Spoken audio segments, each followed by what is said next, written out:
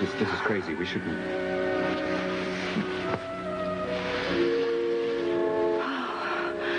What were you talking about up there that you had to go away on business?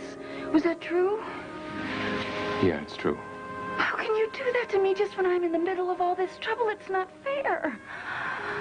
Do you think it's fair for me to be here to watch the woman that I love marry another man? Oh, baby, this is horrible. I don't know if I can do this. All right. All right, if it's too much for you, if you feel that you can't handle it, then just don't. That's all, don't. Then what's going to happen to you if I tell them I don't want to be their spy? They'll throw me to the wolves, I guess. Send over their federal agents to my house within 10 minutes. All right, look. Maybe Ian will tell me everything right away. He did promise to tell me everything on our wedding night, so maybe right after the wedding I can get all the answers. The only answer that we need is where that list of spies, that phone book is. Once we get that, we'll have all of them off our backs. Yeah, but then I'll be married to him, not you. Just for a little while, baby, because then he's going to go to jail, and you are going to marry me. All right, so what happens in the meantime? What do you mean? You know what I mean. Valerie Bryson. Do you think I could fall for her after I've loved you? I mean, I couldn't come to the party alone. Ian is still suspicious of you and me. We've got to keep that in mind. I just brought Valerie along because I wanted him to think that my affections are elsewhere. Just don't get carried away, okay? It sounds like an intercom. Why would they call here? I don't know. Let me find out. Maybe you shouldn't answer. Hello? Skyler, it's Geraldine. Well, hello, Geraldine. Tell me one thing. Is Raven there with you now? Now, why in the Skyler, world would you ask that? please answer me. Tell me the truth. Because Ian Devereaux is on his way to the train room right now.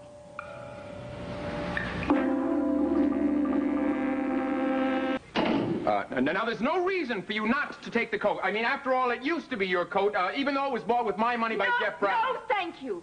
You wouldn't let me keep anything when I was at the house. Not my furs, not my jewelry, not my dresses, not nothing. So I don't want anything now. I don't care if it is a wedding present. David Raven wanted to understand I'm not doing this for you. I am doing it for my old friend Ian. I'm simply trying to... Well.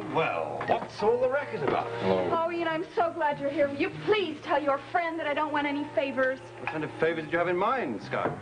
I made the mistake of thinking your fiancé had some degree of understanding. I was wrong.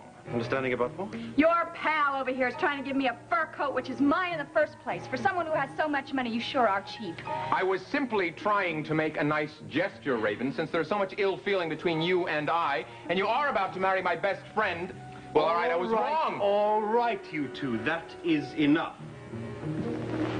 This is an engagement party. I don't want to see my friends arguing with each other. Well, this argument began quite some time ago when I came back to Monticello, and I found her living in my house and spending my money. All those things were given to me, and I didn't know they were stolen. Besides, I didn't steal them. Jefferson Brown did. She does have a point, Sky. Oh, yes, and a very good point, too. I'm sure that if she had known the money was stolen, she would have given it back instantly. I would have. Except you completely came in and stripped me first. Well, I am attempting now to give it back to you. And don't think that this is your wedding present. It isn't. You'll get your usual set of ugly matched china or a silver plate with... All right, you two, that is enough. I can't have my future wife and my best friend spending the night arguing with each other. Well, thank you very much. At least you understand something, Sky, it was a wonderful gesture you made, and I appreciate it. But I don't really think she'll be needing the coat. You see, we're going to be returning to the Caribbean. You liked it so much, you're going back for more, huh? Yes. And this time we'll be man and wife. And we may not ever come back.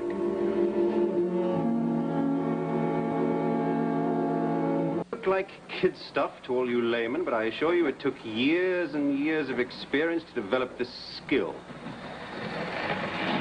And long years of training, too, huh? Excuse me. Oh, hello, Geraldine. You're just in time to catch the next train. Yes, well, I just thought I'd come in to see that everything is all right in here. Well, everything was just fine until these two lousy train jokes. But anyway, why are you asking? Well, simply because, both of you seem to have vanished during your own engagement party, and that seemed just a little peculiar. Yes, as proper hosts, we should return to our guests. No, I didn't mean that. I'm sure everyone is having a perfectly fine time. Well, in that case, Geraldine, perhaps you can settle a minor quarrel. All right. I'll take the coat. Good. I'll have it delivered to your hotel tomorrow.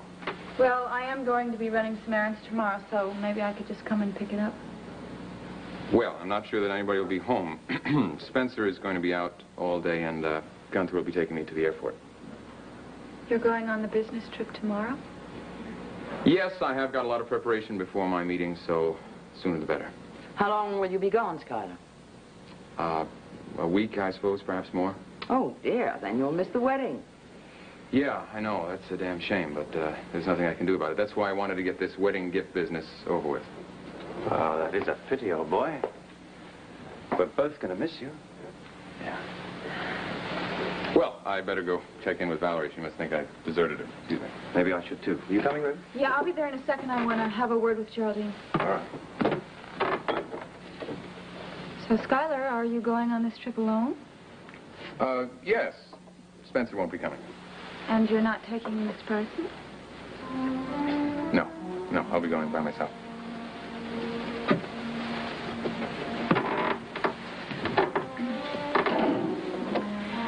So, what was that all about? You mean warning you about Ian Devereux? Yes, what made you think I need a warning? Intuition. Something rather strange going on among you three. And I haven't quite figured it out as yet. Well, thank you, but it really wasn't necessary. But thanks.